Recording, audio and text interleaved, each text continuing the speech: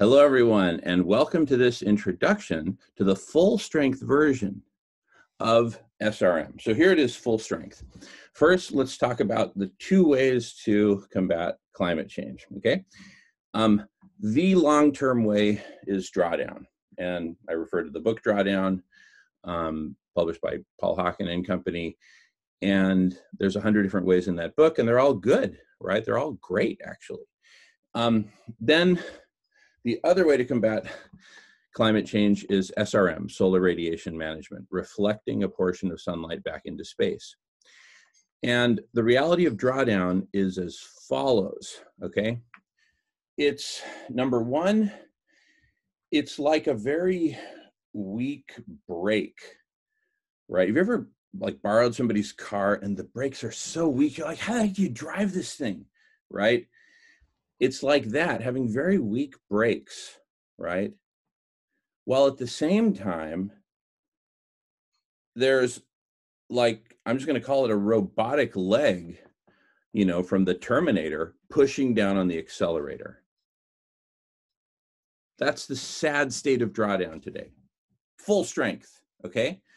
There is good news. There's a way that we can forcibly cool the planet that circumvents drawdown. And that's not to say that drawdown should be circumvented, right? We need to do drawdown. Please don't get me wrong on this. All I'm doing is being realistic, right? This is the social network of actual conversations where we face reality, right? The actual, right? We face the actual. We don't hide from it. The actual is that we are exponentially overheating, and we're seeing the effects of it everywhere, okay? We need to forcibly cool the planet immediately by a major degree, not degree centigrade, by a major amount, okay, on the order of millions of square miles of reflectivity to reflect sunlight back into space and just forcibly cool the planet that way, right? There is no alternative at this point. The brakes, even if we press down as hard as we can on drawdown on all 100 at once, right? We're competing against the accelerator, right? Which includes all the greenhouse gases that are being emitted by all the forest fires that are happening, right? All the methane that's being emitted, right? This is stuff we don't have a way to control yet.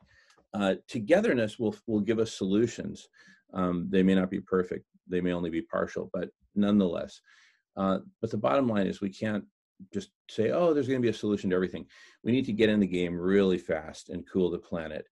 SRM is the conversation to have about that. Please see below in the description for updates on where that conversation is happening, or just right here in Snack Bar under the SRM section. What am I saying?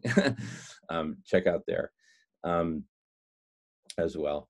And, join the conversation. And also, please check out some of the background material if you haven't already. This is the full strength version, so it kind of assumes that you're familiar with Guy McPherson, and at last count, 67 self-reinforcing feedback loops driving one single exponential planetary overheating. It's SRM or death at this point. That's the full strength version. Please join the conversation. We need you there. Thank you.